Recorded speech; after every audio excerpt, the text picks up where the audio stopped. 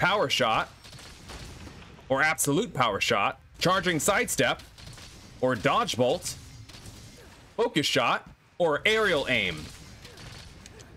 Which one is stronger to use, and which one's best for your playstyle? I'm going to cover the bow Silkbind moves and skills and how to best utilize them, and we're going to start right now. If this is your first time here and you want to know more about Monster Hunter Rise and other video games, aerial aim combo that like and subscribe button. I know you have a bow skill that's really satisfying to use. For me personally, it's aerial aim.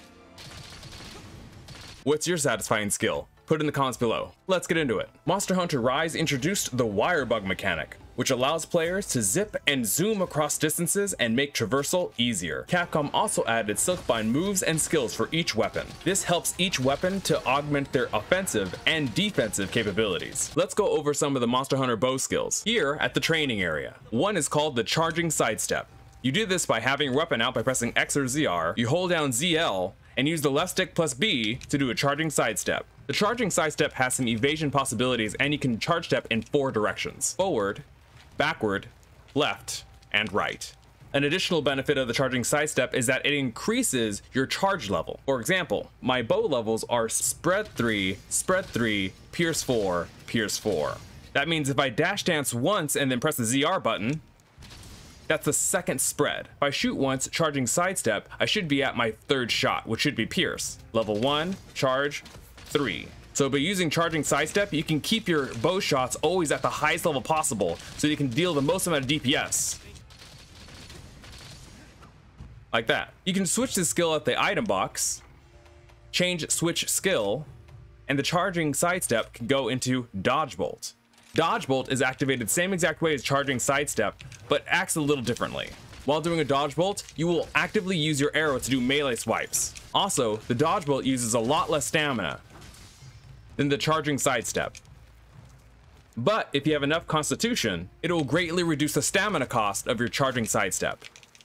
The Dodgebolt moves less of a distance than sidestep, but comes with iframes. I'd advise using skills such as evade window, extends the invulnerability period of evading, and evade extender increases evade distance while using Dodgebolt. As you see, it greatly increases its mobility. And also, it makes evading attacks a lot easier. If you really want to utilize the combos, what you want to do is utilize Powershot, because it can be quite powerful. Your combos can only build up to the amount of shot levels you have, like I have 4 right now. And then after shot 4, it will reset back to 1. 1, 2, 3, 4, back to 1. You can extend your highest shot level by pressing Powershot twice in a row. This costs you stamina, but if you don't have any stamina to spare, you can still do 2 additional power shots. You can use the power shot by pressing any A button after any type of shot. 1, 2, 3, 4, power shot, power shot. If you have enough stamina, you can also extend your highest shot level by sidestepping or dodgebolting until you have no more stamina left, and then you can unleash your power shots. 1, 2, 3, 4, level 4, level 4, level 4, power, power.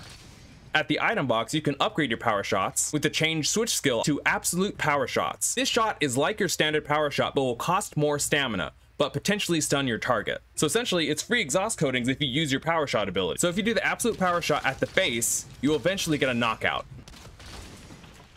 Like that. One of the first Silkbind moves you're given is focus shot. You do this by having your weapon out, pressing the R button and the X button at the same time.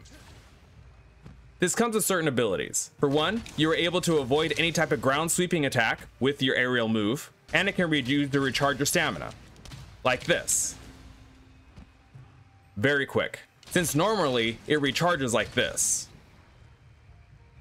Pretty slow. Eventually, you can change this skill to aerial aim. You're going to want to use aerial aim. You activate it the same way by having your weapon out, pressing R and X. To better utilize this move, you can hold down the ZL button so that you can aim each shot. Like this. Otherwise, you get something like this. You have no idea what happens. Aerial aim also uses shot levels based on the level that you're currently on. So if you just do a neutral aerial aim, I got like 494. Or if I go to the max level, 3, 4, I get 589. And on top of that, you can also end the combo with the X button, which is a melee slam attack. And from what I noticed, these level 4 shots, which I'm hitting about 29 or 35, hit for more damage when you're using aerial aim. One more Silkbind move is Herculean Draw, which you can use by pressing the R button and the A button at the same time with your weapon out. Herculean Draw also augments your attack power by 10%. Right now, my attack power is 186 RNA. Now I'm at 202. That's huge. But be careful, Herculean Draw costs you 2 wire bugs. So unless you have a third, you won't be able to wire fall or use aerial aim. So be very careful when using this skill. Another bow skill you can use is the arc shot. The arc shot can be used by holding down the ZR button and pressing the A button. You release a rain of some type of buff effect. There are 3 types of arc shots, represented as recovery, which is represented by this green rain, gradually restores health for a short period of time. There's affinity, which is represented by red rain, increases affinity for a short period of time. And there's brace, which is represented by orange rain, which negates knockback for a short period of time. These buffs can be used for yourself, or they can be used for your teammates that may be fighting right next to the monster. I know that there's a debate on what's better, sidestepping or by using Dodgebolt. Sidestepping can increase your damage by a lot by constantly having you attacking your highest level shot over and over and over again. And also is more mobile. Dodgebolting does have its iframes if you're able to get it down, but the Dodgebolt does not charge your shot, so we won't be getting off as many shots as possible, but it does cost less stamina to use. Sidestep or Dodgebolt? Which do you prefer using? Put it in the comments down below. Currently, I like using Sidestep. I like the damage boost it gives. It's just, it can be constant. It's just ridiculous. Or maybe when I become a better player, I'll choose Dodgebolt. I don't know. But what I do know is getting this level 4 shot is super important. You can get to it in 2 sidesteps and you can just constantly keep firing level 4 shots. And man, just the damage just keeps coming. Even with aerial aim, it's still level 4, level 4, level 4. It's crazy. I have a video right here that can show you how to unlock that level 4 shot. Thank you for watching another Poogie Boogie video. Stay healthy, stay strong. Catch you next time.